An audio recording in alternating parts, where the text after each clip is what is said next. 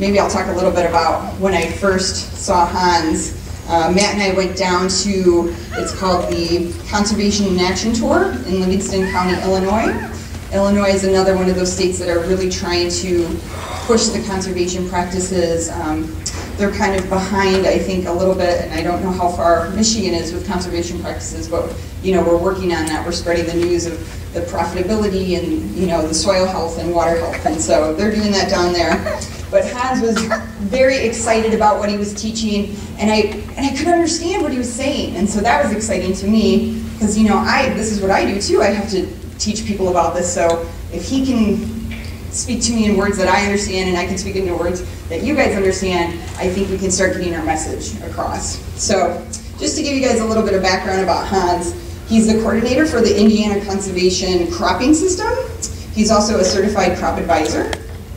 He received his PhD in agricultural engineering from the University of Idaho, and his undergrad degree came from Agricultural University in the Netherlands, where he's from. Hans has been working on erosion protection and conservation tillage systems for over 20 years, so he's got this down. Both all over the US and as well as in the Netherlands, Spain, and Israel. He's worked for universities, extensions, private sectors, and now for the state of Indiana. He also has numerous publications and articles, but more so he works with growers. So he goes out to growers' farms, he troubleshoots with them, he promotes these practices, he works with growers who have success with these practices. So he's able to, really share both sides of this with us. I guess without further ado, I should just let Hans take over. Sure. Thanks, Elaine.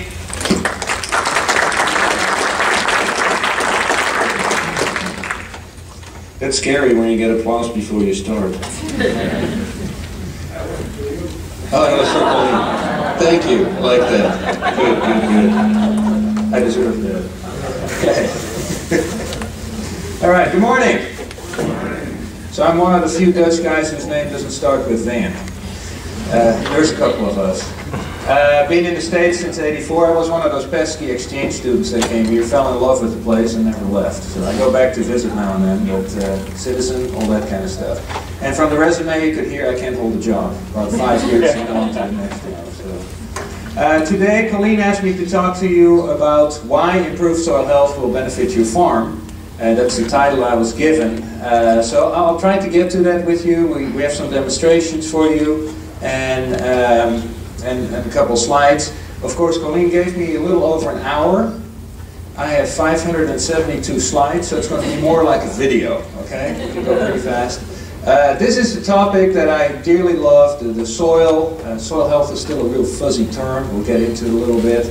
And how that actually pays off and does things for people. But this is a 8-hour workshop. This is a 2-week workshop, whatever you want to do. We're going to talk about it in an hour, so we're kind of going to skip on the surface and just talk about some things. If you want to learn more about it, lots of ways we can do that. Sound okay in the back? Good. When the settlers came to, let's talk about our soils. When the settlers came to the Midwest, this is mainly what they found, minus the park benches. Forested land all over the place out there, and they decided to make farmland out of that. Some people found this, the prairies, the tall grass or the short grass prairies, and again, they brought their wonderful technology from Europe, the moldboard plow, to make this into farmland. Now, their moldboard plows didn't look like this. They had 1 or 2 shears, because you cannot hook enough mules up to one of these to actually get the land going. They took the trees off, they plowed up the land, started planting crops, and life was good. Fabulous yields for their times. These were all virgin soils, basically, never been farmed, and things went quite well for a while. However, it didn't take but a couple of decades, and things started going south. We had big windstorms, we had wind erosion happening everywhere. Of course, everybody's aware of the Great Plains. This is Garden City in 1932. Garden City, Kansas, that is. I worked in Kansas for 8 years. And then even around here, this is Brown County, Indiana. They farmed it for about 20 years, went really well. And then the hills were eroded to the point that they had to go back to forest. The population plummeted by more than half, and now, actually it took till 1999 to get the population back to the pre-1920 levels, because everything had to go back in forest, all the farmers had to leave. So something happened to our soils that cause us not to be able to farm anymore. Now, if we look at our soils, by the way, Colleen, there. Are the lights okay, or do we need to turn off some lights? I can see it. You guys can see it all right? Yeah. Okay, good. I'm standing here on one of those bright guys. If we look at our soils, everybody's seen the soil map, and if you look at a soil map within those boundaries, you would expect the soil to be somewhat similar, especially if you take two soil samples very close together. And what I've been noticing over the last couple of years, that doesn't always happen. A couple of years ago, we were in central Indiana. We were taking some soil samples on the farmer's farm. This is Farmer Kane on the right-hand side. He asked us to take some samples. And his field, there's a little service road here. This is his field. That's a neighbor's field. And we noticed there was something going on. What happened here is that, so these farms were farmed the same for decades and decades. And then about 20, 25 years ago, these guys decided to go no-till. And you look at those two farm fields and you see a difference. And I made a big mistake when I soil sampled. I didn't clean my gear, and this is what I ended up with. My little shovel has two kinds of soil in there. These are topsoils. So according to the map, those are supposed to be absolutely the same. The samples were taken from me to you about there, so very close together across that little surface road. Yet the neighbor has this sticky yellow clay, and the Canes have this nice crumbly black stuff. This is exactly the same soil type you would assume about 25 years ago before they started no-tilling. So in 25 years, they've actually gone to that. But how come his neighbor is having this other stuff? And that's what the whole point is here. We're not farming Grandpa's farm anymore. When we took out the forest, we had a certain soil that had 4 to 5% organic matter. And we have been plowing those soils because that's the technology we had at the time. And we've degraded those soils dramatically by taking the organic matter down. And that is the big thing we've done, and we'll talk about that a little bit. Here's an actual example where they measured that. In Champaign, Illinois, at the University of Illinois, they have an outfit called the Morrow plots, where they have plots that have been actually farmed since the late 1850s. And those plots, as you can tell, the organic matter has dropped from about 4% when they started that experiment to under 2% now. And that make those soils very different. That's when you go from that black soil to that sticky yellow clay. So on some of those plots, they've started no-tilling, and you can actually bring that organic matter back up in those soils, and that's what the Canes have done. They brought the organic matter in their soils back up to a better level where the soils handle differently. How those soils get different, we'll show with a couple demonstrations. But what happens? When you do tillage, you do a couple things on the soil. You get a soil that has primarily bacteria. So you flip that soil over with a moldboard plow. Organic matter that's in there gets exposed to oxygen. It burns off, the organic matter content goes down, and you get a soil that has primarily bacteria in there. They're fast burning, the organic matter goes away, you put fertilizer on there, the fertilizer is immediately available to the crop. But these bacteria are not very good in holding our soil particles together. And again, we'll show that to you in a minute. So you end up with soils that seal easier, and sealing is the process where raindrops hit the soil and then put a crust on top of them. You get more runoff because of that, and you get more compaction. And that surprises a lot of people. Well, I did a bunch of tillage to get rid of compaction. Well, the sad thing about tillage is, by tillage you get more compaction, so you do more tillage, so you get more compaction, and now you're in this vicious cycle where you get a really muddy soil. And a beautiful example was that the fall of 2009. I've been out of Indiana for a number of years. I've been dealing with rice and cotton, and then a couple of years with peas, lentils, and barley, and now I came back to corn and beans. So I spent a bunch of time on the combine with farmers the fall of '09 to get back into the swing of things for corn and soybeans, and that was not the best year to do that because it was a very, very wet fall, and the farmers had a hard time getting the crops out. And time and again, I was mainly on the combine with no-till farmers, and these guys were just running, all the neighbors were shut down.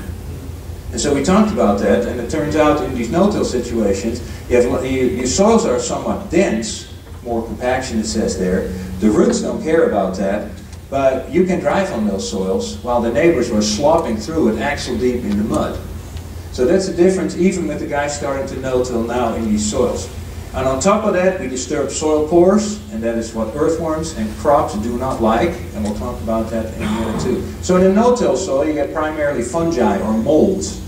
And that is what is kind of natural. I'll never forget, I had a no-till farmer from Kansas come to my office at Kansas State University, and he said, I think I'll need to do a little bit of tillage here. Because look, and he had a soil sample, and he broke open an aggregate, and it was all white and moldy on the inside. He said, I think I need to do some tillage. My soil is all getting moldy.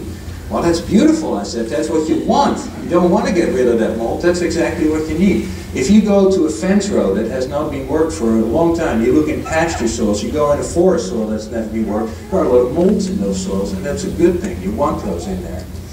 They help you decompose the residue. They're very good at binding soil particles together. That's why those soils are so much better. They can actually even compete with pathogens. And why my university colleagues come up with these names that I cannot pronounce nor spell, I don't know.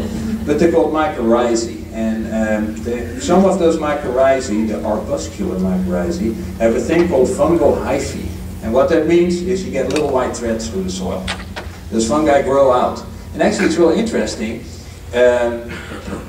If you are asked, what is the largest living organism on Earth? I thought elephant, and I thought, no, whale. It's got to be a whale. Largest organism living. It's not. It's a group of trees in Colorado that goes over several miles that are literally connected with those little fungi that grow from one root of the tree to another root of the tree, and they exchange nutrients and signals through those from tree to tree to tree. So it's an organism that's miles and miles long, where they're all connected throughout the soil. To explain those mycorrhizae a little bit, on your left here you see a little root going into the soil. So let's say corn root. That little root only has access to water and nutrients in that little layer, that little water layer you see around that root. So if it gets dry, that little root is out of luck. This is in what you get primarily in a tillage situation in most of our farmers' fields. Now, if you would leave that alone and the molds start growing in your soil, you get a system like this. All those little branches you see are those mycorrhizae that actually grow into the corn root. And the corn root will then get water and nutrients from the mycorrhizae in exchange for sugars. So it's a beneficial relationship to both the root and to the mycorrhizae. But as you can tell now, the area where the plant has access to water and nutrients has dramatically increased. Now this is a primitive picture of a guy that never went to art school, but if we actually take pictures of it, you can see it too. On the top left or top right picture there, that's a wheat seedling. And all those little white threads are those mycorrhizae growing in there. So they are actually supplying water beyond the little shield that you normally have around a seedling. Look at the bottom picture there. You can see that dark thing is the actual seedling. All these threads coming out are the mycorrhizae that work together with that seedling. So you dramatically increase the area where you can get to nutrients and where you can get to water. This is one of the reasons that in a year like 2012, when it was really dry, no-till crops were standing up a lot longer in the drought than tilled crops because they had that bigger area that they could get to water. The coolest thing about stopping some of this tillage is in soil biology. If you do less disturbance, you get a major increase in earthworms out there. And it might take a couple of years for that to happen. And earthworms is kind of an interesting topic. You have little red wigglers in the soil that are native, but the big guys that we all know, the night crawlers, the Lumbricus terrestris, the big guys, they're illegal aliens. They came in with the settlers from Europe, and in most places they do a lot of good to our soils. There are a couple ecosystems that kind of act like the kudzu in the south, and that's a sad thing. The only place I know where those guys are not doing any good, the big night crawlers, is in the boundary waters of Minnesota. They have a very, very delicate ecosystem out there. A lot of folks go out there, canoe for 10 days, they bring fishing worms, they go fishing, they get fish, they're done, they dump their fishing worms on the forest floor. These night crawlers are such prolific eaters, they've bared whole areas of the forest floor. They just eat that stuff up and the natural ecosystem can deal with it. In our farm fields, in our orchards, in our pastures, those things do fabulous work. They can help us improve the water quality by infiltrating water in there, but where it infiltrates, it's in those tunnels that have these organic sites that the earthworms have created. And they eat an enormous amount of crop residue, these worms, which is kind of interesting. Us soil scientists, we lead very exciting lives. So at night, we sometimes go in the field with video cameras to see what earthworms are doing.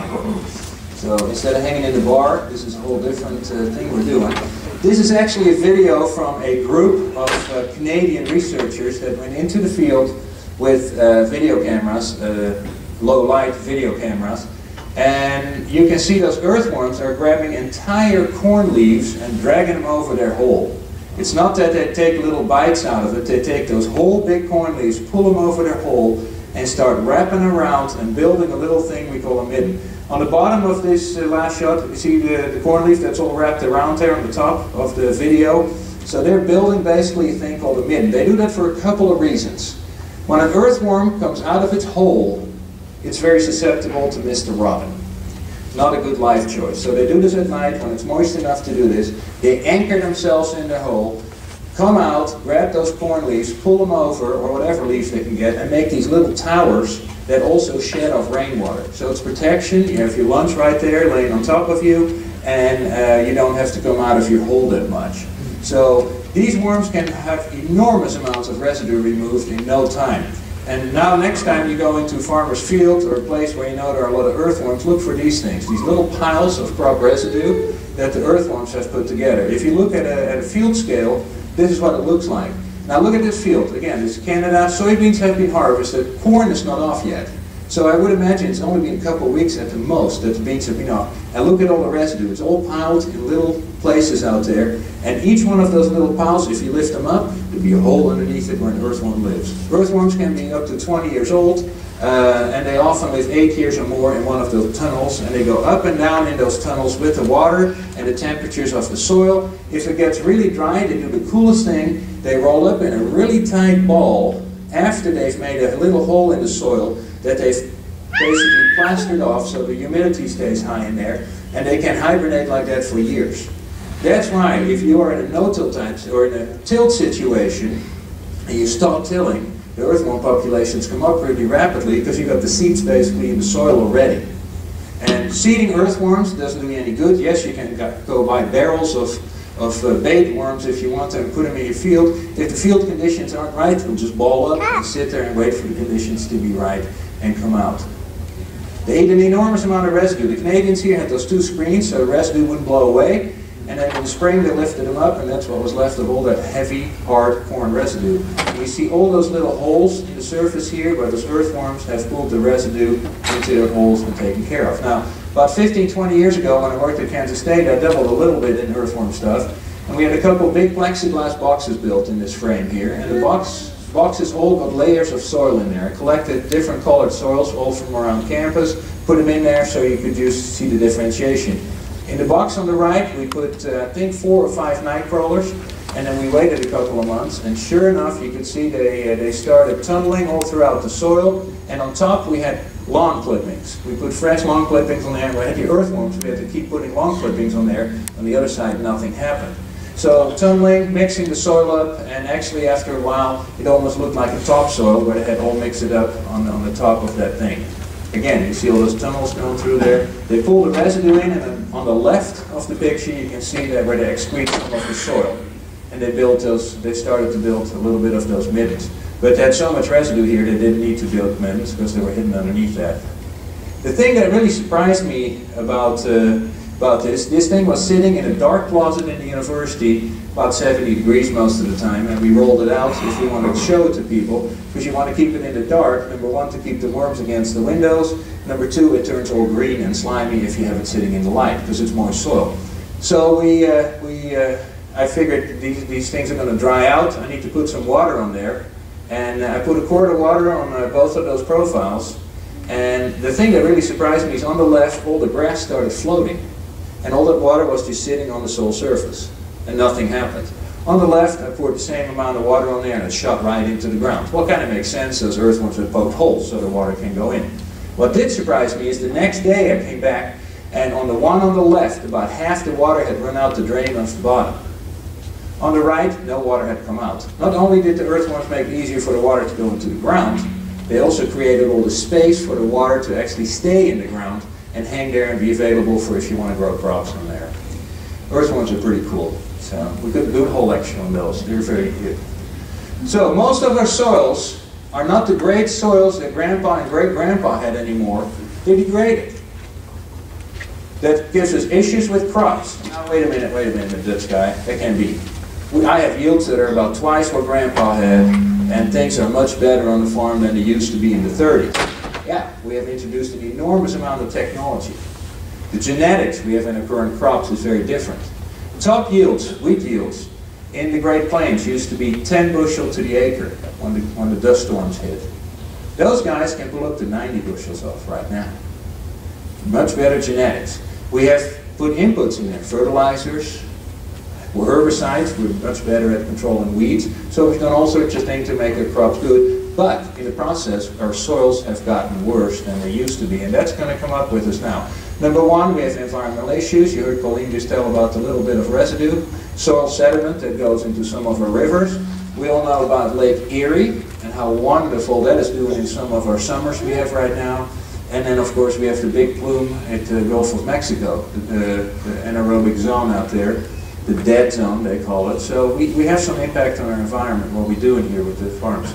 Now, on the soils itself, can you actually tell the difference, whether a soil is good or bad? Like I said, we really consider the soils, all the erosion, runoff, compaction, and crusting we have on there as normal. That's just what our soils are like. The raindrops splash those soils around. They make seals on the soil. When they dry out, we call them a crust, and sometimes those crusts are so hard that our emerging crops cannot get through them. And actually, sandy soils do this a lot worse than clay soils. So you get these soils where the little seedlings can't come through. If we would have had some protection on there, either in the form of a cover crop or residue out there, that wouldn't happen. And the thing that really surprises me about erosion is that it is not just on the steep rolling hills of some of the areas that we have around in the Midwest here. This is a field in Elkhart County, which is just butting up almost against the lake, a little west of us here. And in the middle you see a fence row that is at a certain height. On the right is a no-till field that is just a little lower. On the left is a tilled field, and you see that several inches lower, even on top of where the ridges are out there. So even on this flat land, we've lost a lot of soil, both through organic matter, some through wind erosion, and some through water erosion, even though we're almost flat on these fields out here. So we still lose soil on some of those. A good way to demonstrate that is my little rain simulator I'm going to show for you here. What this thing is, sitting on the table here, and I'll turn on the camera for you so you can see a little better, hopefully.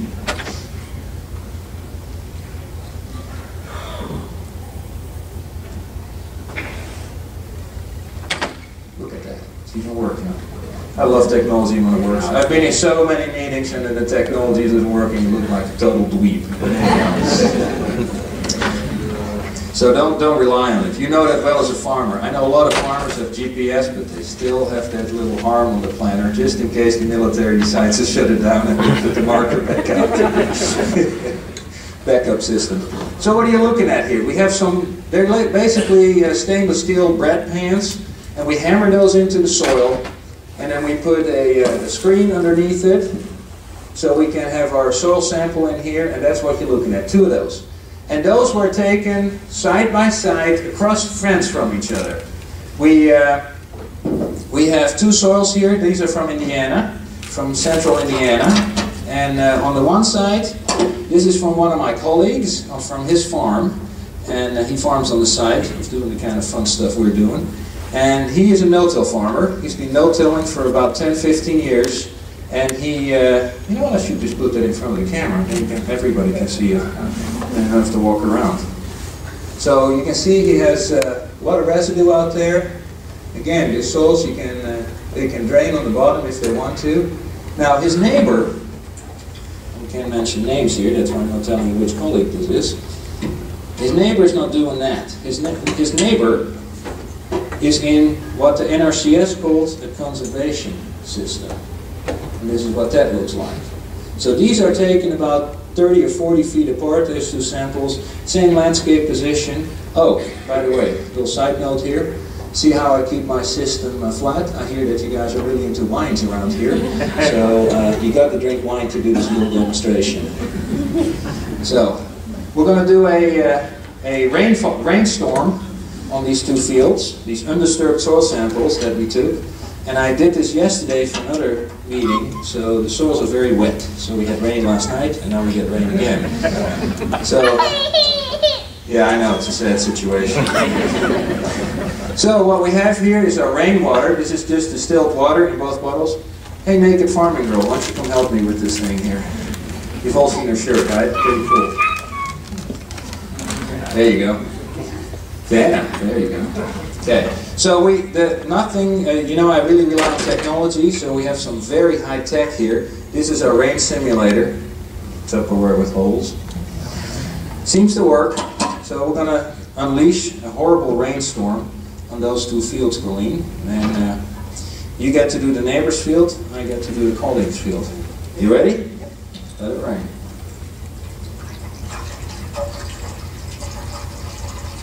All right. You guys in the front row get to see it a little bit. Oh, whoa, neighbor, where's your soil going? Where's your water going? I told you they're wet, so the no-till one is running off too. Thank you, Colleen. I'm going to have you back in a minute here. So, these raindrops falling from 10,000 feet exert an enormous amount of energy on the soil. Raindrops splash. Well, I guess 5 inches is enough to actually do this already. So when the amount of water in the bottles is to this line on the little beaker on the bottom here. So neighbors basically lost most of his rainwater. So we had a nice little half-inch rainstorm, came down fairly fast, and the neighbor lost all of it. And then of course, on top of just losing the water, the neighbor lost a bunch of soil there. And that's what Colleen and the people are fighting to keep out of the river. So the no-till situation, oh, we're leaking. That's good. So a lot of water stayed in. Where did the rest of the water go? Well, some of it stayed in the soil. But if you look on the side here, whoa, that's not good.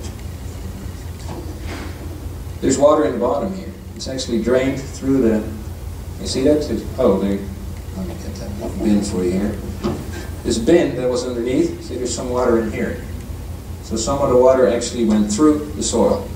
So even though that is wet, some of the water can infiltrate in those no-till soils. Now this is really cutesy. I mean, you do it in front of an audience, it works. You can do this with greenhouse flats for the kids at the high school with sprinkling cans, works just as well. This just folds up nicely in a suitcase so I can haul it around the country. So this is a little rain simulator demonstration, but you know, as a farmer you go like, yeah, you can fit this if you want to. Sure. Put hairspray in one of them, boy, it goes really well. You can do all sorts of stuff, but honestly, those were just taken out of the field. We do this in different ways too. Let's see, technology again. So this is what you just looked at. I did this at home to show you too, but you get the same thing every time you do it. I've had them in these boxes drying out for months, and you pull them out and you do it, and it always works. Now, we used to do a lot of this stuff in the field, and still do to a certain extent. This is a little rain simulator that I bring with me, and we go across farmers' farms. What happened here, this is in Rensselaer. This is basically almost south of Chicago. We had a field that was in winter wheat, had a cover crop on it, and on this little square, and they had manure put on, they tilled up the whole field, and then they put the cover crop on. We took the cover crop away in this 5x10 area and put the rain simulator on it to see what would happen. And I'm a terrible cameraman, I apologize for that. But this is what happened in the first 60 seconds. It was dry. See, it's in front of corn harvest, so this is probably in October. And the rain starts on, we're putting 2.5 inches of rain on, and actually there's a little bit of science to this. Those nozzles were developed to actually get the same size and shape of raindrops that come out in a 2.5 inch per hour rainstorm.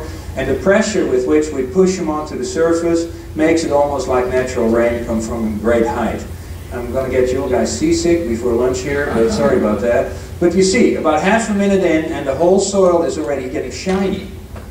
And it took us less than 3 minutes to get full runoff from that plot on the side, just like I showed you with those little beakers here. And the one on the left, we ran out of water. An 80-gallon water tank out there. We put over 2 inches of water on the left, and we ran out of water, and there was still no runoff. So even this field is in tillage. They applied manure. just putting the cover crop on there made the difference of creating runoff or not and making the water go in there. So cover crops are not just for the no-till guys. Now, when I worked at Kansas State, we had I like this machine a lot too. This was the machine I had at Kansas State. This had much better bragging rights. This is a 6,000-pound trailer that looked like a horse trainer going around and squirting on big plots in farmers' fields, but it took a half a day to set up. I like this much better. I carried this in this morning. The little one I have takes me half an hour to set up. Now, for those of you who've been around for a while, the first year we used this was 1993. You guys remember 1993, the year of the floods.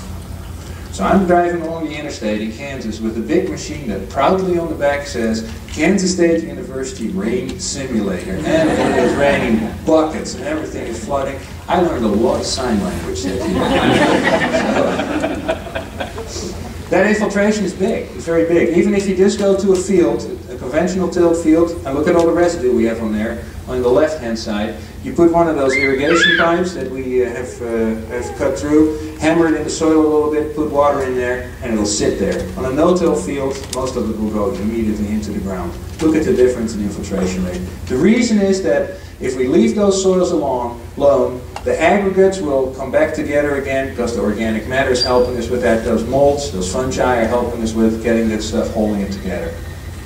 So another way to look at these soils and how well they work and how well they operate is a thing called the slake test. Again, we've gone for the very high-tech demonstrations here for you today. So, Colleen, help me with this one again. And this white sheet is just so you can see it, so there's a clear background. So we have beakers here with, can we get them away? Get the camera started again.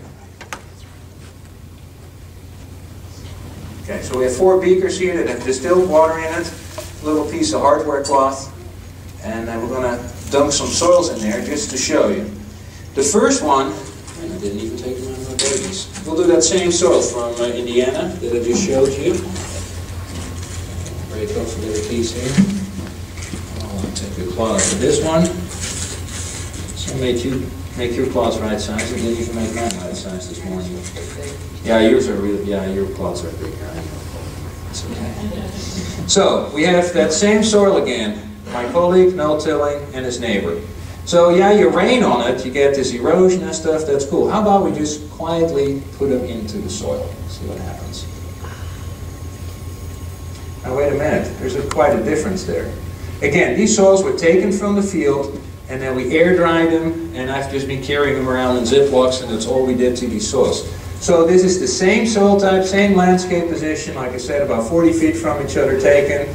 You see the water is going in both clods. You see the air bubbles coming out, and that is what's happening. As the water rushes into those clods from all directions, the air pressure in this clod goes up, and the air bubbles can escape, but in some places it cannot escape because the air pressure goes up. And that soil on the left that has a lot of fungi in there, a lot of those glues, actually keeps the soil together. The one on the right doesn't do it very well because we've been tilling that, even though it's not a full till system. This is really a conservation tillage system.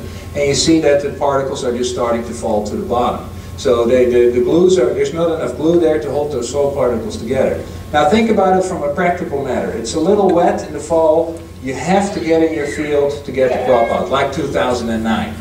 What soil do you want to be driving on? The one on the tilled soil will just make big, big ruts. The one on the left, it leaves cleat marks, but it'll be still there. So, farmer a couple of months ago said, yeah, you put hairspray around the other one, right? So that the water can go in and it's dry. At the end of the presentation, we'll take this one out of the water, and I'll show you can actually break it open. You can see it's all wet, but it's still a clot. If I try to lift this little rack out, the whole thing is going to go to the bottom. So this is Indiana stuff, but in Michigan it goes much better, right? So you have 2 soils here. Yeah, it doesn't always work. This is technology, live meetings, you know how it goes. They worked last night, right? They worked last night. Yeah, I've been in front of 500 farmers doing this and it didn't work, and I had no explanation for it. So what do we got here, Colleen? We got a no-till soil, okay. Do you know the soil type? I think it's like a sandy loam. Sandy loam, okay. Well, why don't you put them in, see what happens. I'll do the no-till, since I'm a no-till guy. I couldn't break this one out anymore because it was so like... Just hammer it in there. Oh, it'd fall apart, right? Heavy. So, Wow, this is Michigan soil. See, Michigan soil is much better than Indiana soil. But you see bubbles coming out, so the water is definitely going. It's awesome. It's really good. What you do? Cook it in the microwave for half an hour or so? Yeah, you can. The only thing you need to do is air dry it, so that the water actually goes in. And you can do this with any soils. We've done it in soils from all states. Now, some soils are worse than other soils in doing this. I think it's pretty impressive what's happening with your soils here. So, thanks for getting those for me, Colleen. That's good. I actually, maybe over lunch or next when we're splitting up the sessions, I have some soil from Lenawee County here that looks like powdered sugar when you put it in. It goes poof. It goes right through the little rack here. So, whoa, sorry about that. So we'll let that go while we do the rest of the presentation. And so what you looked at basically, these are some soils from the southeast. These are the Piedmonts, where they have some serious erosion issues. Look what those soils do.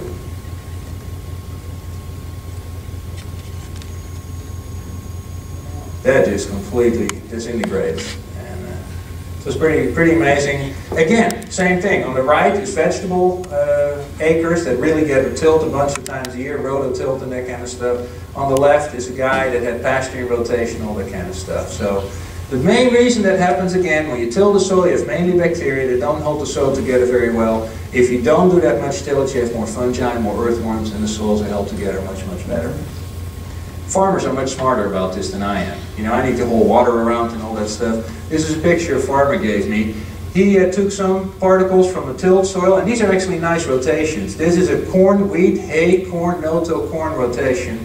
And the other one is the same rotation, but they use tillage. So there's actually pasture in some of these rotations. He mixed up about half water, half green paint he had left in the shed, latex paint. Then he got some particles from a no-till field and from a tilled field. He dried them out, dunked them for 2 minutes in the water and paint mixture, dried them out again, broke them open. And look, if you look on the left, you see that no green paint is in the particles that came from a tilled field.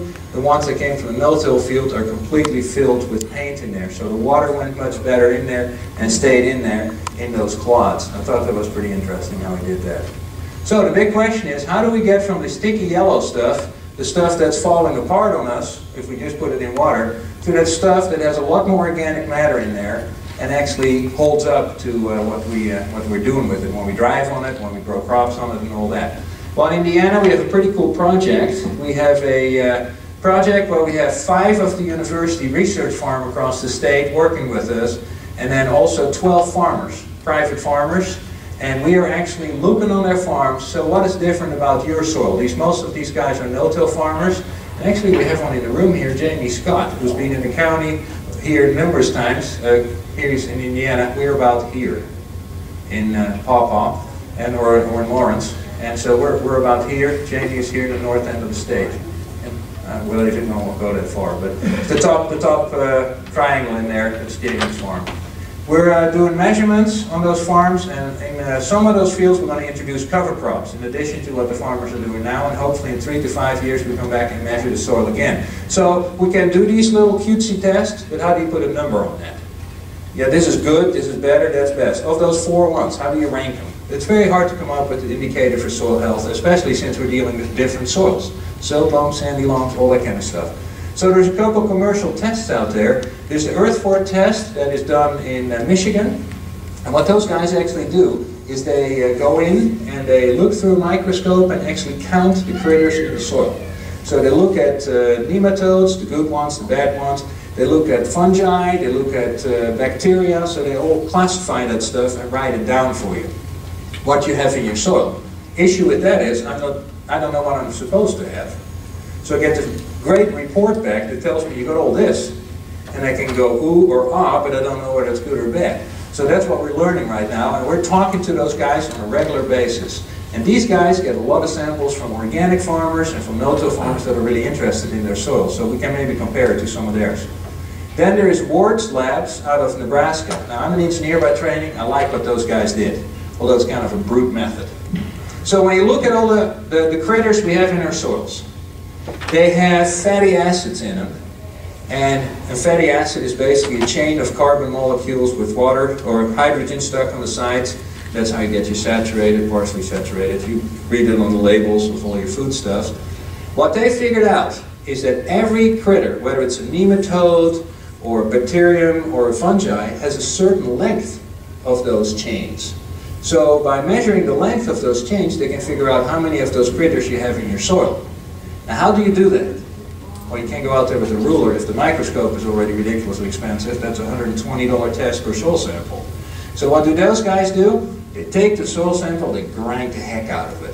They use some chemicals in there, so only the fatty acids are left in there. Then they run it through a machine. It's called a gas chromatograph, and they go through long coils, the ground-up sample of the soil. And the ones that have the shortest samples go through pretty quick, because they go, and the ones with the longest samples take a long time to get through that machine. On the other end is a meter where they meet what's coming out of this thing. So you see these peaks coming out of the machine, and based on the peaks you can basically tell you what you got in your soil. We have so many with short chains and so many with long chains, and they've classified this on known soil samples and known samples, so they know what they're looking at when it's coming through the machine. So they give you a whole report card on what you have, based on what those fatty acids tell you, and it's very repeatable, and it only costs 30 bucks. So you can do it quicker, and you get about the same sample. Too bad for the microbes you had in your soil there, they're not happy about that, but those soil samples weren't going to come back to your field anyhow. Then Cornell University in New York are doing a mix of physical, like both density and texture of your soil, biological, where they measure some of those things, and then chemical. And those tests are also about $100. The biological, they actually take your soil and they plant a little seed in it and measure how quickly it grows in there under standardized greenhouse conditions. So it's kind of interesting. And then Solvita is a new one that's getting a lot of attention because it's real easy. You can do it in the field. You take a sample, do a couple things with it. You throw some dye in there, you get a color, and you have a color chart, and you can combine it to it. And it measures the mineralizable nitrogen, plus phosphorus and potassium, and a couple other things. And we, like I said, earlier this week we were on the phone with all those 4 labs for 4 hours to just come up with, okay, what do our samples will tell us? Because we've taken from those 12 farms plus the 5 university farms. And the university farms are an interesting bag. Actually, I should put that picture up there from the university farms. I've worked for universities for 15 years. See, people think a corporation, that's one massive thing, and you can kick against it and be angry at it. University, they don't do, but there's not much difference. It's just a bunch of people that work in buildings, have their opinions, do their things. So if you look at the research stations in the state of Indiana, the ones on the south side of the state, where it's roly-poly going to the Ohio River, those are all in no-till. And all the research they do is on no-till and keeping that soil on those slopes. The guys on the north side are living on this nice, dark, flat soils. They plow the heck out of all their research stations. So we have a great example there where we can compare no-till versus non-no-till. So if we introduce no-till in these systems, then we can actually see what the changes are, and again, what our soil samples are telling us. So that is kind of our check, and we're glad Purdue is working with us on that stuff. Okay. So our soils, there is a difference in how we treated them and how we can treat them from now on, after we beat them to pulp for a couple decades. No-till helps to heal the soil or backing off on the amount of tillage we do, but what else can we do? Our corn and bean rotations are not very diverse, although you heard from the guy in Elkhart County, they have hay in rotation still, which is not very common. Most of us don't even have wheat anymore.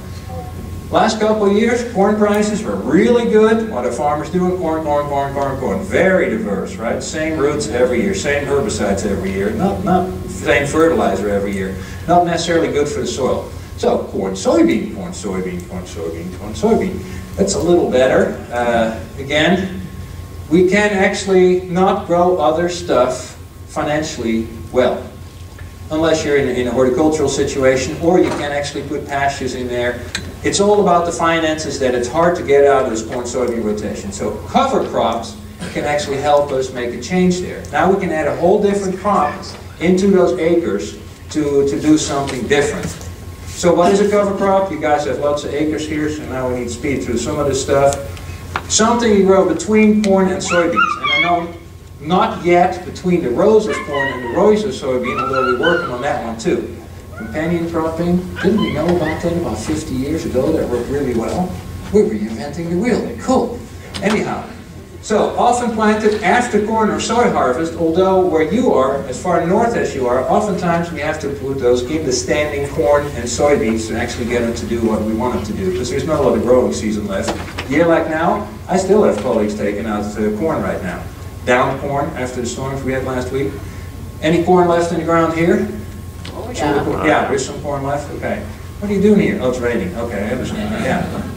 So, what can we use for those cover crops? Well, we're using a warm season grass, beans, or corn, and then we have a legume, our soybeans. So we need to find things that are different groups that fit in there. So we can use grasses, cool season or warm season grasses. We have annual ryegrass and cereal rye up here that work fairly well. And I'm surprised after 5-6 years of those cover crops being used all over the place that people still are confused about what annual ryegrass and cereal rye is. I don't know who came up with those names, that was ultimately stupid. But they're too close. So annual ryegrass is like your lawn, cereal rye is like wheat. And you totally treat them differently and you put them in different places in your rotation. We can use brassicacea like the turnips and the radishes. We'll show you some pictures of that. And legumes like clovers and peas we can put between corn and beans.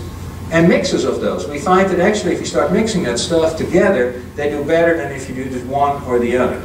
So, Jamie, you had a mix that had 13 things in there on your farm. Man, it looked like a jungle, but it was growing beautifully. Most of it will die out, and it's easy to kill, and then the next crop goes in there. So now we have some diversity in the crop rotation, stuff to eat for the earthworms. Why do we even mess with this cover crop?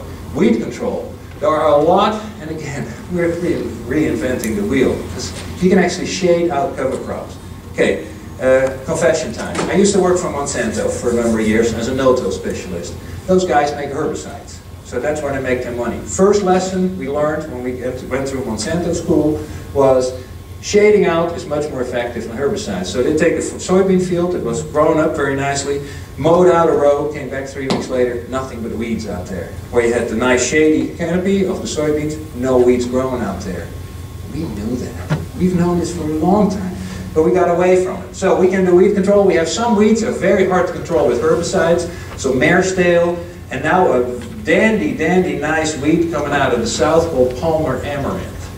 Makes 1 million seeds in the plant. It grows like 5 feet a day. That thing is just a nightmare. It actually grows about 5 inches a day. It's really scary to see that. Your weed control on that thing, if you're off by 2 days, you can't control it. Because it goes from this to this in 2 days, and your herbicide can't get it anymore. It's a scary thing. It's out there. You can shade it out with some of our cover crops and actually sort of control it. 2012, big drought. In Indiana, we had about half the yield of most of our cornfields.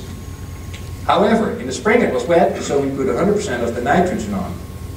Half a corn crop took less than half the nitrogen out there, a lot of nitrogen left. If you leave your field bare all winter long and wait for the next year to grow it, that nitrogen is long gone. It's in the lake, it's in the air, you paid for it by the pound, but it's gone, most of it. So you can actually tie that up with some of those cover crops. You can produce nitrogen, although we are too far north really to do that. Forage for haying or grazing. The Risk Management Agency, thanks to guys like Jamie going to Springfield and talking to those guys and explaining what cover crops are, they now let us hay and graze some of those cover crop fields. So you fly a grass into your corn or your beans, and then as soon as the corn or beans are off, those grasses grow. You can either hay or graze them in the fall, and then maybe some more hay or grazing in the spring. So there's a potential revenue source. What you're basically doing is you take the nutrients, and instead of carrying them over to the next crop, you carry them into a cow and you're making protein. So again, you don't lose the nutrients. And erosion protection, because you have the fields covered, that's wonderful. But think about it. How many months out of the year are we using that soil? I talked to a group of farmers yesterday. They said most farmland's now going for over $10,000 an acre. I went to an auction 2 weeks ago in Indiana. It went for 11.7, I think, per acre. You've all read in the farm press about the little auction they had in Illinois, where Jimmy Johns and Beck Seed started bidding against each other, and they ended up with $14.9 per acre. With $3 corn, that really pays, doesn't it? I don't get the finances on this thing. But anyhow, farmland's very expensive. How many months out of the year do we use that expensive farmland? 5 months, right? Corn or soybeans, that's about it. What do you do the other 7 months? Pay taxes, fight weeds, right? Not a very good use of a very expensive resource out there. In those 7 months, there's still a lot of solar energy going on there, and we can actually grow stuff. Not corn, not soybeans. Last week, northern Indiana was in the field. Look at all the greenery out there. Corn and soybean fields look very different now. This was after wheat, so this is fit, you know, a lot of growth out there. But I'll show you some corn and bean fields too. So where we normally would be fighting weeds and not making any money on the fields, here's a lot of stuff growing. And it's not so much what's growing on top of what's happening below to our soils. So we're actually building a better soil by catching that solar energy. Now granted, after 7 months, there's going to be 2 months when you guys are in the lake effect and you got this much snow, not much happening. Although, I have to tell you, a couple of years ago we had big snow cover, even in central Indiana. As soon as that snow came off, there was growing green grass coming up already. It's amazing. Weeds, the same thing, you know that. So there's stuff happening in those other months. So what cover crop should we use? There's a couple of resources. Your districts and NRCS have access to this. We have a website called ccsin.org, Conservation Cropping Systems Indiana.org. We have a cover crop model that was developed by the land-grant universities in the Midwest. We have some videos about how to incorporate cover crops, and we have some books and articles about cover crops on that website. There's also a neat blog out there. A blog is basically just a guy being bored and putting stuff on the internet. But this is an agronomist out of Wisconsin, and he drives through the whole Midwest, and he has cover crop plots everywhere. He shoots little videos when he goes to one of his cover crop plots, and he puts those online. And he annotates what happens. Sometimes he digs a pit, and it's really cool. It's actually a neat one. Now, this cover crop model, if you type in on the top, you can see Michigan, and I put Van Buren County in there. The model returns a table for you, and the table on the top has the calendar from February to February, and then on the left-hand side you have all the cover crops you can grow. And it starts with the non-legumes like your buckwheats and your annual ryegrass and your winter wheat and all those. Then you get the brassicas like your mustards and oilseeds and canolas. Legumes like your clovers and peas, and then some mixes on the bottom. The green bars indicate when you best can plant those cover crops. And you see some of them can be planted in the summer, so you can use those after wheat, or you can use those in prevented planting acres. But most of the ones to the right, those green bars, are the ones we want to go over winter with, and that will actually not freeze out most of the years. Now this looks all wonderful till you realize you're growing corn most of the time on there. So only the stuff that sticks out on the right-hand side you can actually put in after corn crop in most years, and not even every year out there. That is why we're really looking at putting a lot of cover crops in the standing crop. So we give them a head start and you get more growth out of those things. Why is that so important? Let's take a crop like annual ryegrass. This was planted on September 15 on the left, and a month later, October 15, when the corn was actually out on the right. And by November 4th, there's 11 inches of growth on the left, 2 inches of growth on the right. More than likely, this stuff is going to freeze out on you, because you don't have enough leaf out there to get a root to actually get it through the winter out there. So big difference. You want to get that head start. You want to have the stuff growing real well. So how do we get it in the ground? We'll go over a couple seeding options. Drilling is probably the best. Your district has a drill that you can use if you need to. You get the best seed to soil contact, or a planter is a really good option too. With planters you save about half the seed cost because you get the precision planting. And I am surprised what farmers have figured out. Instead of your nice corn and bean seeds and simulate those with there's farmer getting those fuzzy grass seeds and everything to go through a planter and plant them in rows on their farms. Popular one is radishes in one row, and then the next 15-inch row over in the bean planter would be Austrian winter peas or something. And you do it every other row, and then some farmers are actually planting their corn exactly on the radish rows. And they get a yield boost out of that. So there's all sorts of things you can do. However, like I said, you want to go into the crop. This is another method, those vertical tillage tools. We can spend a half a day on those. I'm not a big fan of those. They weren't selling a lot of discs anymore, so they repainted them, and now they're selling them as vertical tillage tools. Okay, if you want to buy one of those, fabulous. Here's a Phillips harrow. If I have a half a day section, I've ticked off the whole farming community from one end to the other. I'm just equipment guys today. So if you're going to use one of those things, if you really have to spend that $50,000, put a Vollmer seeder, put an air seeder on there, and put your cover crop out. Here's one of those sulfur things. If you want to size your residue, cool. Put the cover crop on there and get that in the ground. You can cover a lot of acres in the big area out there. There's a couple of guys who are going, I have one of those sitting in the farm. This Dutch guy doesn't know anything. So, okay. So if we want to go into standing crop, if we want to speed this up a little bit and get the cover crops going, there's all sorts of ways to do that. There's a bunch of guys that are using those old detasselers and they're remodeling them. They're little and they're not very tall, so you're a little limited in what you can actually get in the crop. A guy from Ohio actually used one. He put tubes on the sides and he can get 6 rows done at a time. But you see, not a lot of clearance there, not very high. Now, you put a challenge in front of farmers, guess what? They usually take the challenge. So we needed to go higher, right? Okay, leave the farmer, a couple of welding torches, we go higher. Here's a couple of guys in Indianapolis, who are close to Indianapolis, who took their Hagee, and look how the spray rig, look how the engine is sitting, front to back on there. After a winter in the shop, the engine is now sitting sideways on the unit out there, and they jacked it up a couple of feet, and they go into their corn, they put an air seeder on the back, they go into their corn, and that's how they put their crops on. Of course, central Indiana, this guy went a little higher yet. He took his Hagee and jacked it up, and that's how he's putting cover crops in. And of course, we can go higher. So these guys went a little higher yet. But the absolute winners, and most of you guys have probably seen this picture from the farm press, is the guys in Illinois that built this unit up, and now you need a ladder to get on the ladder to get in the unit. So this is basically an airplane that doesn't leave the ground. And I'm an ag engineer by training, and I can just see the warranties going to heck on this piece of equipment. And it looks pretty impressive when they go through the field with that. Very tall corn, they stay completely above it. But my first question was, so what do we do on side hills out there? And guess what? Some farmers got that one figured out. So they got a high boy here that can actually go on the side slopes and put the cover crops into the standing corn. So it's really fun to see what those guys do. This is one of our farmers close to Indianapolis who took his Miller sprayer and he set it up in such a way that in about half a day, about 4 or 5 hours, he can take off the herbicide or the fungicide tank. He takes the front boom off, puts a new boom on there. That boom has 1,600 feet of hose on there. Drops an air seeder in that same spot his tank was before, and in 4 or 5 hours he's planting cover crops instead of putting on fungicides or something else. On the first year he did 4,000 acres. He did his whole farm, and all the neighbors wanted him to come do cover crops for him. And it looks pretty impressive as he goes through the field. Now, the first thing you think, see, he's not going as high as the Illinois guys. You think, oh man, he's knocking a lot of corn over. And if he's not knocking it over in the straight rows, when he's turning on the ends, that's got to make an enormous mess out of your fields.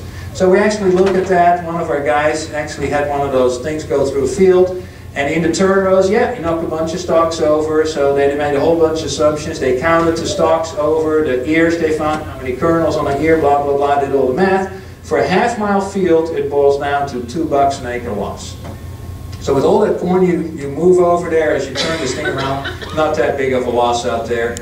And that is, if you have shorter fields, that becomes a big of an issue, of course.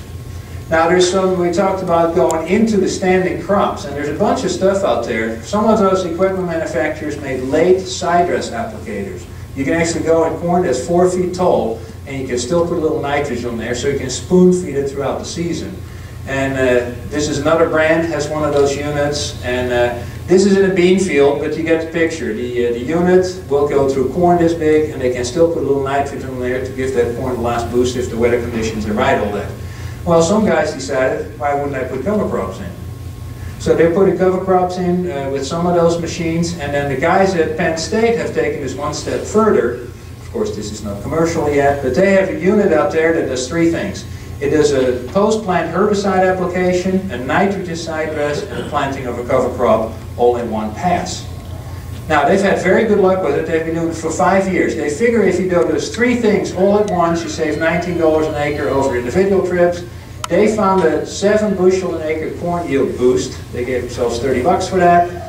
And they reduced the nitrogen because they have legumes in those cover crops. If you grow them that early, if you grow them when the corn is about yay high, you have enough growth on the legumes that you actually can get some nitrogen out of them. They took a credit for 32, so they figured they gained about $80 an acre by going with a system like that. Not promoting that yet. Is this Pennsylvania? Will it work in Michigan? Will it work in Indiana? I want to see a lot more data before we start advertising this. Pretty hip though that they're doing this stuff. I know guys that are planting corn and soybeans at the same time. They plant the corn on the 30-inch rows and they put soybeans right in the middle out there. Now my whole education goes like, no, don't do that. Because I was taught you need to have a nice clean field and just put the crop that you want to do. Actually he finds out he gets a boost out of his corn. Corn gets stalled, the soybeans kind of go dormant, sit underneath there, don't do much anymore, and he gets a yield boost out of it. Again, one farmer, 2 years. I want to see a lot more data before we go that direction. One of the very good options, and you guys have done a lot of that, is using airplanes. You go into the standing corn and soybeans, put your cover crops in there, and get them seeded out there. Little caution there, we've had some interesting stuff happening. Cover crops is kind of a bonanza or gold rush right now. We have a lot of airplanes moving into the state and say, oh, we can do that. Take the spray boom off, put a distributor on there for cover crops, and they go fly. So the first couple of years, we had a lot of streaky fields, really streaky fields. We had a lot of neighbors getting free cover crops. So, and then you have to go and kill them again. So make sure you know who you work with. One of the guys that has worked extensively with the district here is Jamie Scott, in the back of the room. He's from north central Indiana, and he picks his pilots. He's actually a real butt about this whole thing. Pilots get paid by the hour they fly. Jamie will sit there with the seat at the airport and tell the airplanes they cannot fly because it's too windy. Pilots don't like that, but he gets great results, and his customers are very happy about how the seed is on their farm. So talk to the districts. Colleen, how many acres did you fly on? 10,000 something? Or? We did about 1,000 with the co-op, but total that day, I think Jamie flew on 1,600 acres that day in the area. So you had a lot of acres going on there. In Indiana, we fly tens of thousands an acre on with airplanes. It works real well. The nice thing is, of course, you don't have to worry about it. You're getting ready for harvest. Somebody else is flying those acres on. And at 10 to 15 bucks an acre, you cannot run equipment yourself, like a drill or a planter, to do that. So, some other methods. Some farmers are starting to play with the combine. Here's a guy that has an air seeder on the combine head. Probably won't work here. A little late for you guys to wait that long. He liked it so well that the equipment manufacturer now actually built one for him, and there's a couple of those in the nation. He's dropping the seed right behind the corn header before the residues come out of the back of the combine, so you have it nicely covered up. And down south it works great. I don't know whether that works here. You might be too late most years to do that. Guys at Michigan State have been working at putting manure and cover crop seed together and knifing it into the field. Great yield boost on the stuff. There's not a lot of equipment like that around to actually do that with. So, but we're actually working with a group of dairy farmers, all Dutch guys, in northern Indiana. We're trying to see whether we can do some of that kind of stuff with them. Future of cover crops. Some guys are actually playing with this stuff. Put a little whirlybird seeder and stick it on the robot, huh? Works real well, looks cool. Guess what? Some guy actually did that. It's called the robot. And this was demonstrated in Pennsylvania in a field a couple weeks ago at a field day. This thing is all autonomous. It works on GPS, on RTK. It does its own job. It puts fertilizer down and cover crop at the same time. And it goes to a docking station to fill back up when it's empty. And it's almost there. Right now, when it comes out of the row, they use a remote control and put it into the next row. But they're almost to the point they can do that. And I'm not surprised, because you've all seen the videos online where a grain cart is parked on the side of the field. The combine tells it to come. The grain cart, without a driver in a tractor, comes to the combine, drives next to the combine, and they offload the combine as they go. One of the toughest jobs on the farm, totally automated now. So this thing, I imagine it will work too. Be really cool, although I'd be fairly upset if it come back at the end of the day, if they've been working all day, and somewhere in the middle of the day decided to do a 45-degree turn instead of going straight down the rows. It would make a mess out of your field. So I hope to have some safeties on there that doesn't happen, but I wouldn't be surprised if we see units like that run. You know, I forget how many acres a day they could do with it. I was a little surprised you could get that many acres out of there, and if you don't have to tend to it, who knows? Anyhow, again, I want to see a lot more data before we start pushing this kind of stuff. A couple simple things about cover crops and then we're done. What should you use for a cover crop? The easiest thing is to get a cereal rye into your corn. Either drill it after harvest or fly the cereal rye in. This is a field in Indiana where we did that in 2012, and look at the cereal rye. Remember, 2012, about half the yield, the drought, all that stuff. Can you see the streaks in the cereal rye? Guess how far those streaks are apart? 30 inches. It's your side dress rows.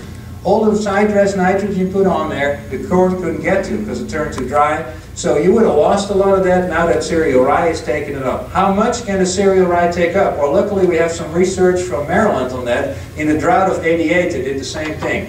They planted cereal rye on October 1, October 15, and October 30th. And then they measured every month, all the way through the winter, how much of that nitrogen was actually in the cereal rye. So if you planted your cereal rye October 1st, by March you had 160 pounds of nitrogen in that cereal rye crop.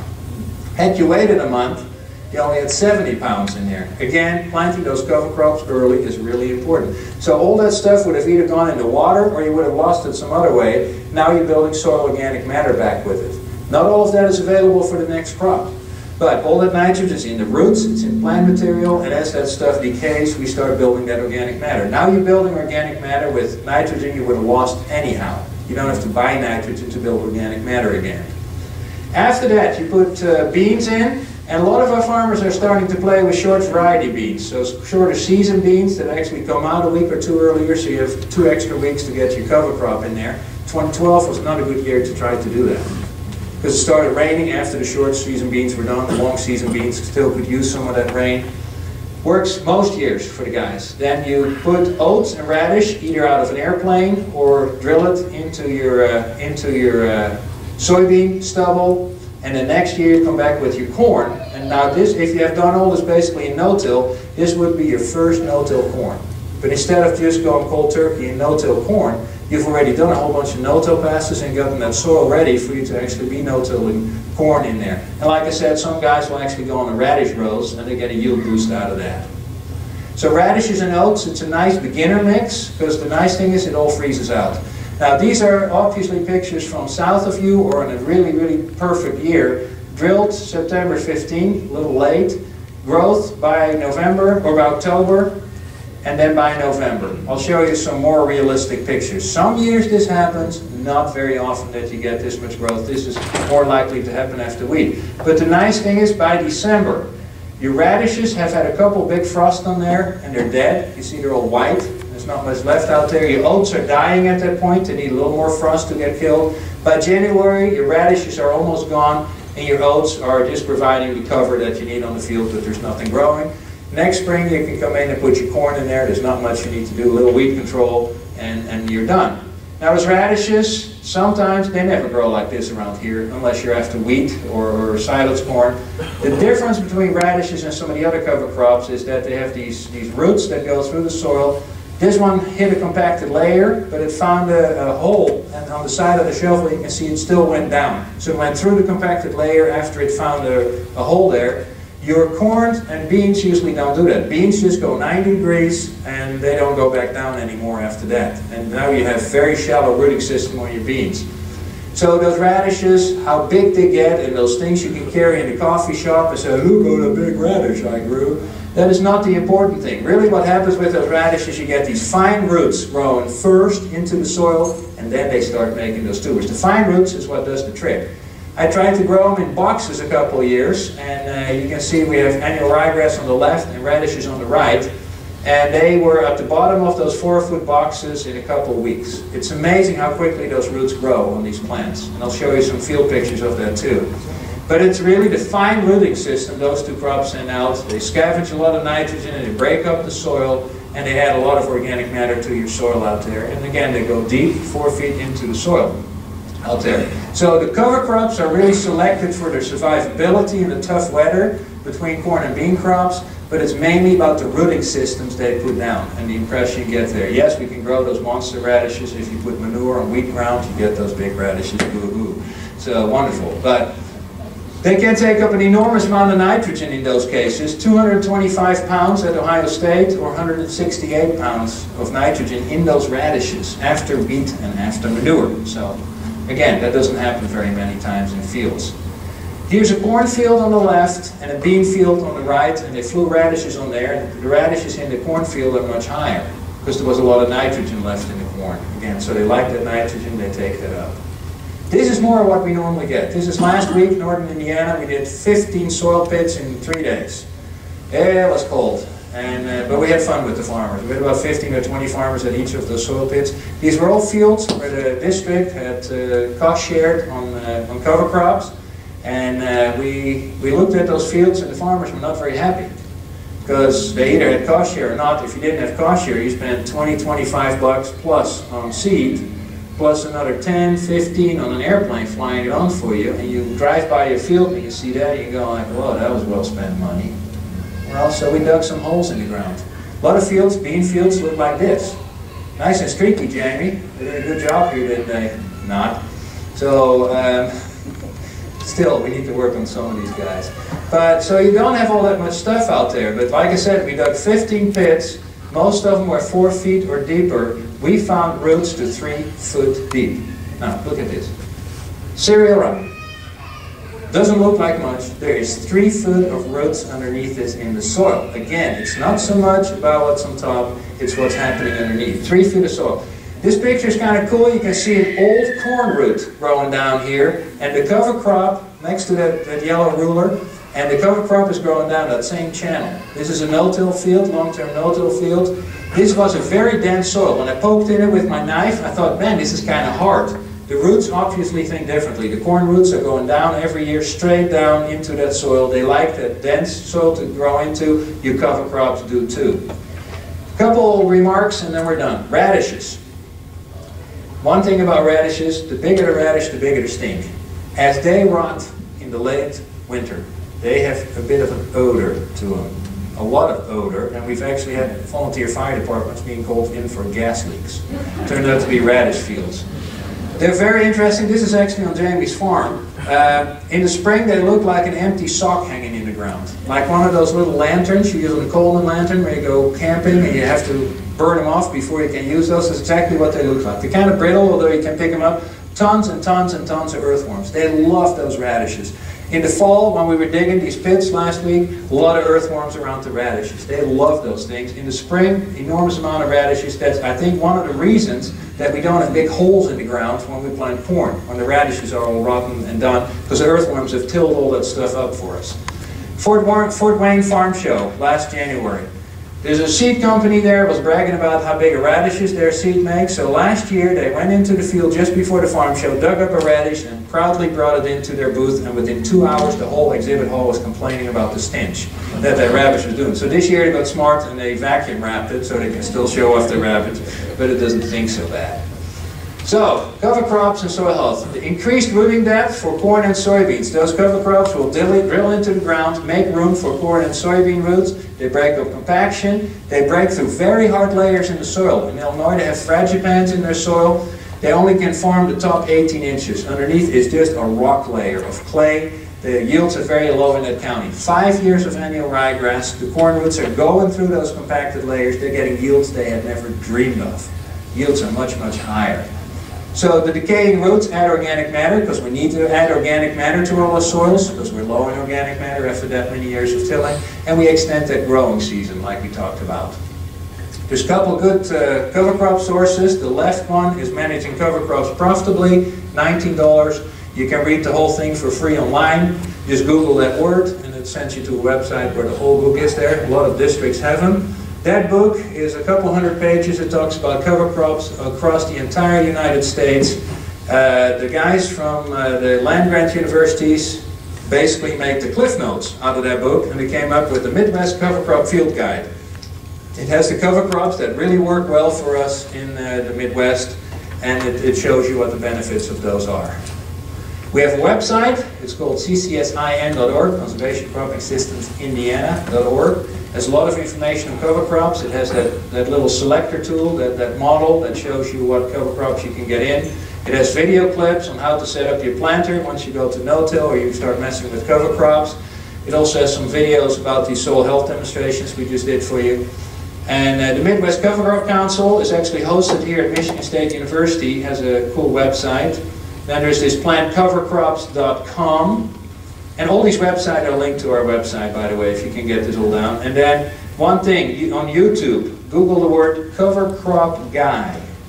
One of our Soil and Water Conservation District guys like what this plant cover crops guy is doing, and he's doing that too. Little videos where he talks about his soil pits. So last week when we did all the soil pits, When the farmers were gone, he'd dive in the hole and do a quick video of those cool roots growing out there. Very cool stuff. So with that, here's my contact information. No, I don't have it here. Okay. I'll have to, my email is my name, Hans Kok, LLC@gmail.com, and yes, I take out of state questions and answers. And my phone number and everything is on the website, ccsin.org. I have gone way over. Do we have time for questions, or do we do that this afternoon during the discussion period? Is there a scrumptious lunch waiting for us? No, we're going to do one session first. Oh, okay. So, okay. All right. Any questions? I'll be here the rest of the day. Through the afternoon, we're doing another session with farmers here, and then a session this afternoon about some of the profitability.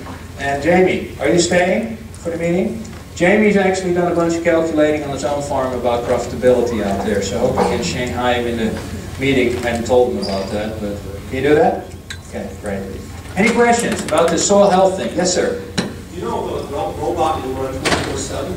Well, the robot runs 24/7. If they get a docking station where it charges, as it gets seed and all that stuff, maybe it does. But actually, I don't even know whether that thing was gas. I think it's gas driven, so you'd have to somehow or another get it fired up. But you could make that electric, I imagine. If you can drive a Tesla for 200 and some miles, maybe you can have a robot go to the field for 200 acres or so, if you hook it up. Sir? I'm a no-till farmer. I read where the earthworms had a disadvantage where they would go up and take the weed seeds and bring them down into the ground. Well, weed seeds, so the question was that earthworms could potentially bring weed seeds in the ground and plant next wheat crop for you. I'll show you the opposite story. We've had some failures in cover crops. And all the cover crops came up in little plucks because the earthworms did exactly that. They had taken the cover crop seeds and put them in the soil. Weed seeds are pretty specific about how deep they need to be. If an earthworm takes them past an inch, a lot of those weed seeds won't come up anymore because they're too deep in the ground. Most of them are very shallow because they're usually not counting on tillage to be planted that deep. So yeah, earthworms can mess up seeding sometimes with moving stuff around. Is it a factor? I hear very few complaints about it. Other questions? One last little demo for you here. Here's the dreaded radish. This is more what you can expect to get for a growth around here, if you get that tall. The roots are to the bottom of this tube. And I planted those, when was South Bend? I planted them 2 weeks before South Bend. When did we do that meeting? What's that? October 4th. October 4th, so I planted those just before October. Annual ryegrass, same day planted. The whole tube is full of roots. Why is that important? This is last year's annual ryegrass. And it has a lot of pulling power on all this soil with all the roots in there because it has this huge amount of roots in it. This is the one from last year I took out. And now we found fields where you get annual ryegrass to go 5 feet or 6 feet deep with its roots. So it's very powerful in breaking up soils and doing all this stuff for us. Okay, Pauline is here with the hook. Take me on the question. Yes, sir. Yeah, annual ryegrass in the springtime, what do you recommend for burn down? Annual ryegrass in springtime. I didn't get to that because I only was given an hour and it took an hour and a half already. But you got to be careful, you got to be on your game with that one. If you have 5 feet of roots hanging on a little 4 or 5 inch plant, you need to have, by the way, what do you call it here, pesticide applicator or something? I'm not licensed. I cannot make herbicide recommendations. So what I hear other farmers are doing is they use the full rate of atrazine, or the full rate of glyphosate. Don't mix it with stuff like atrazine because that messes up different modes of action, stop the glyphosate from working. A lot of farmers, keep in mind, we usually use well water for that. Well water is very hard and it usually has a very high pH. So there's a couple things you need to do about it. The label tells you that you can put AMS, or ammonium sulfate, in there, 17 pounds per 100 gallons, and that takes care of the hardness. Does it? Have anybody ever measured that? In a lot of our wells it doesn't, so you need to buy some of those little strips where you can actually measure your hardness on the water. Make sure you actually have taken care of the hardness if you haven't dumped more AMS in there. Some farmers use acids, like citric acid they put in the tank to bring that pH down. Because our well water is a pH of 8, Glyphosate works best at pH of 4 or 5. So they bring the pH way down in their spray water and they just fry that annual ryegrass. But a couple other things. Glyphosate works really well when it's warm because the plants need to be actively grown. When your ryegrass is not actively grown, glyphosate is not going to do much. So the time of day that you're spraying, you have to have nights that stay well into the 40s. You need to have daytime temperatures that are in the 50s or 60s. You cannot spray before the dew is off in the morning, and by 2 or 3 in the afternoon you really ought to quit, because otherwise the stuff doesn't get in the plant anymore. And so basically you wait for the windiest part of the day. You need to go spray Roundup, right? So yeah, it is tough, but it can be done, but you need all those little details to take care of. One more? Hans is going to be here all day. Yeah, I'll be here all day. So make sure you grab him. He's definitely a great resource. But we wanted to thank you. We wanted to add to your wine. Oh, there we go. Thank you very much. Really appreciate that. Rock these shirts out because I know. All right. Don't farm naked. Thanks very much.